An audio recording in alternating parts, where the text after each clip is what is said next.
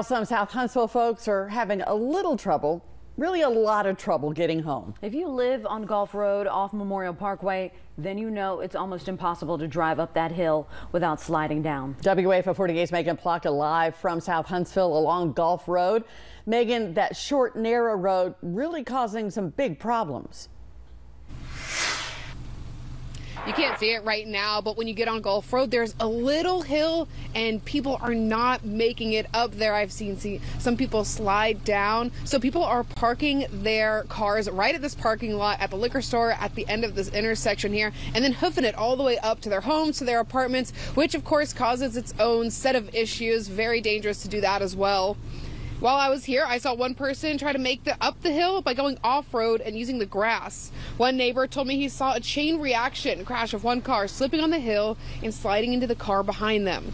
I also spoke with Lorenzo Woods. He said he went up this hill with no problems just 2 days ago.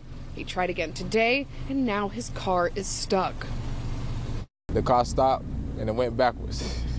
But good thing I hit the curb because it stayed on the curb.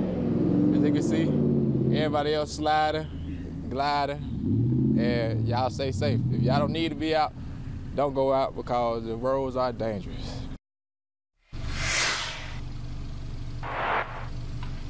Yeah, you want to really listen to Lorenzo there and just stay off the roads to be as safe as possible. Reporting live from Huntsville, Megan Plotka, WAFF 48, on your side.